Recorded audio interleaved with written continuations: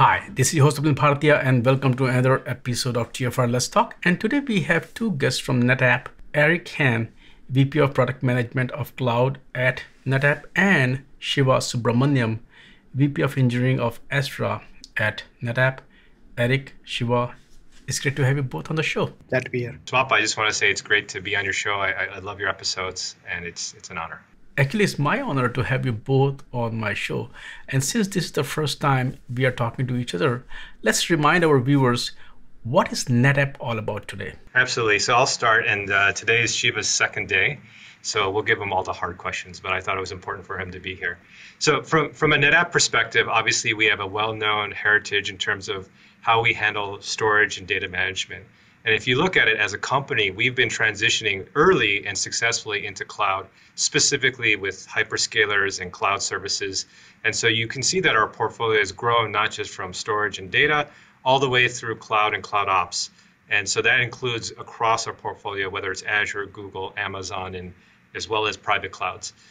Now, from an Astra perspective, and why we're so excited to have Shiva, we're doing tons of investment in Kubernetes. Astra is something that has started several years ago, and it's about how do we take a lot of our existing capabilities, but bring it to a new audience, to Kubernetes, and solve some of the key challenges when it comes to data, stateful applications. And I couldn't be more excited than have somebody like Shiva to partner with. Shiva, since Eric asked me to throw harder questions at you, if you look at the pace at which the technologies have been evolving, it's super fast. It's like super highway. What kind of evolution have you seen in the cloud native Kubernetes space in these past few years? And also, we have started talking about cost cutting, or in a way, becoming more cost efficient. So how to maintain a balance between embracing these new technologies and also remain cost efficient? Yeah, I can answer from a technical standpoint, and then we can move. And I'll pull in Eric as well from market strategist point of view. From a technical landscape, right?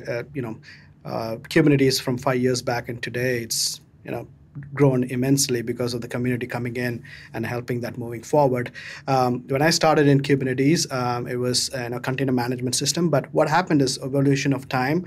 That's become the innovative path for a lot of the two phases of infrastructure agility as well as developer agility as well, right? The companies have been kickstarting. There's a lot of companies coming on the developer workspace and creating products on top of Kubernetes because of the agility that it provides, right? At the same time, infrastructure-wise, you've been able to see a lot of innovative work around data migration, which NetApp is doing a very good job on data migration, data protection aspect of things. But also that's a space which is also really, really nascent, right? Stateful workloads is very nascent. Kubernetes started with stateless workloads and is really good at it. But at stateful workloads is where the challenges are, right? Moving data across systems, moving data across regions and things like that. And that's a space I'm very excited about. And NetApp is a front runner in terms of how we are doing data migrations and things like that. And I see the Kubernetes belonging to the NetApp cohort of databases will be really propel us in the future in this regard. Oh, I was going to jump in as well and to say a few things. One is that I think Shiva's being humble, right?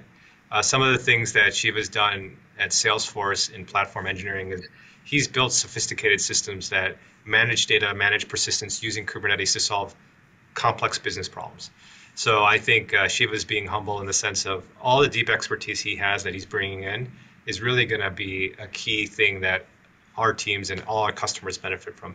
But to your original question, Swap, I think I was looking this morning, our original interview was scheduled for late November, and this is a reschedule. And since that time, to your point about the macroeconomic, it feels like things have changed quite drastically, right? And so I acknowledge your point. You're saying like, hey, I think your fundamental question to us was, how does Kubernetes fit in the landscape as the economy changes and we're discussing what's happening externally, right? And I think from that perspective, there's a few things that aren't going to change. One is that if you look at COVID and the pandemic, right, everyone had a digital app. They had, I order my food. Right now, I still order some of my food through the apps. So you always have to have a digital experience. Oftentimes it's powered by microservices. You need that automation, right? And you need that ability to scale. So from a cost perspective, I believe that this transformation of whether you adopt cloud, whether you adopt containers, that decision is done. Now, to point to your question, which I think is great, is that, what happens now in the macroeconomic situation? I do think that some of the ones that were secondary projects that weren't core, those will get extra attention or extra scrutiny. But there's a core basis that says, I'm going to cloud or I'm adopting Kubernetes on-prem. And from that perspective, I need something that scales. I need something that's automated, that I can spin up and spin down, right? Just like Kubernetes does.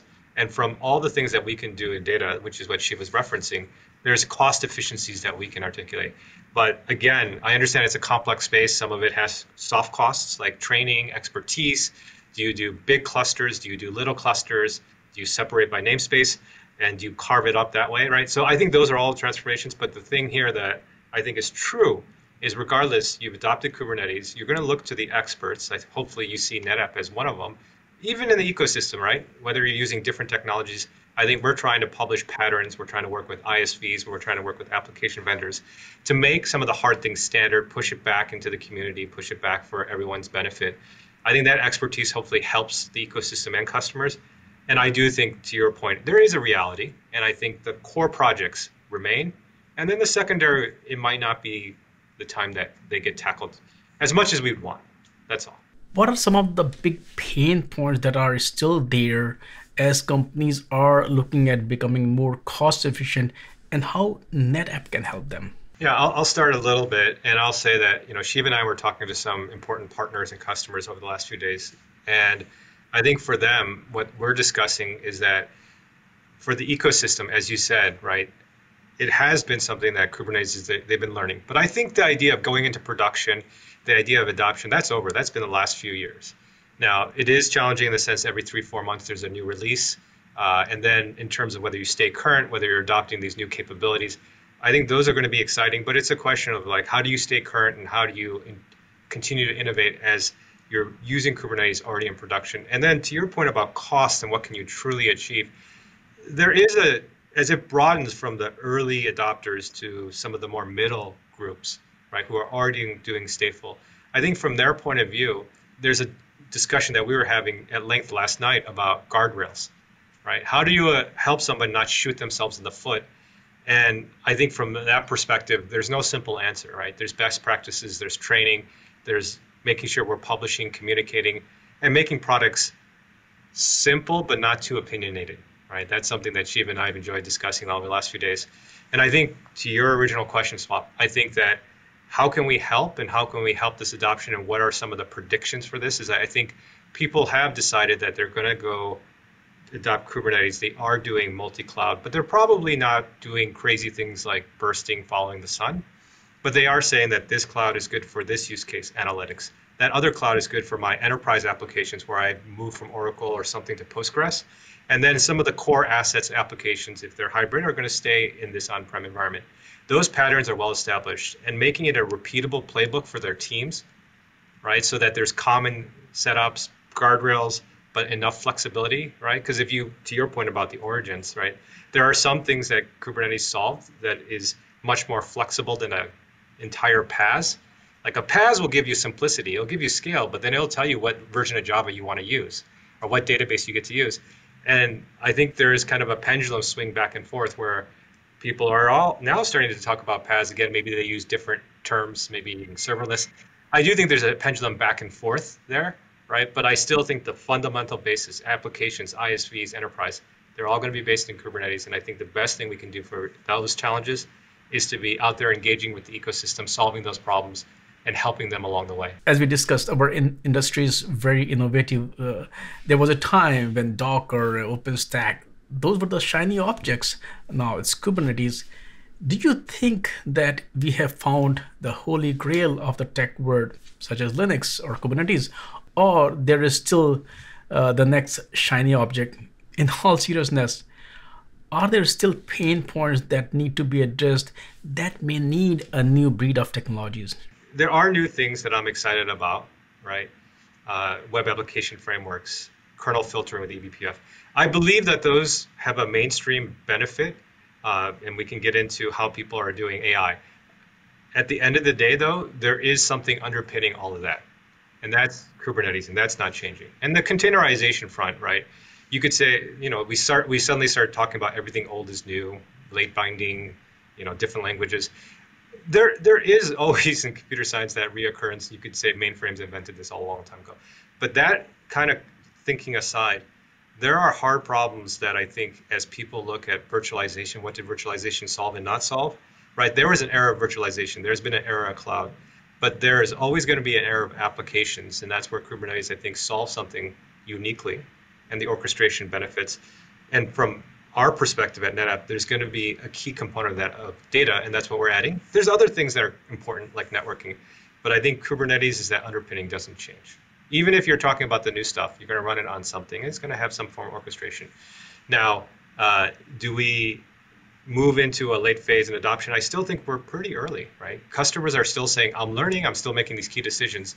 So I think the time of innovation is now. Fortunately, we invested early. Now we have even more abilities, and we built on something. And I think, when we spend more time together, I think Shiva's got a great background on what he's already solved and what he's seeing.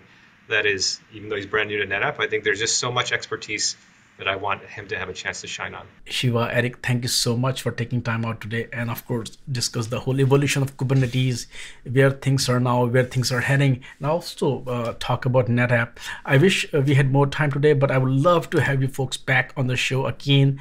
But I really, really, really appreciate your time today. Thank you. Thank you, Swap. Thank you, Swapnil.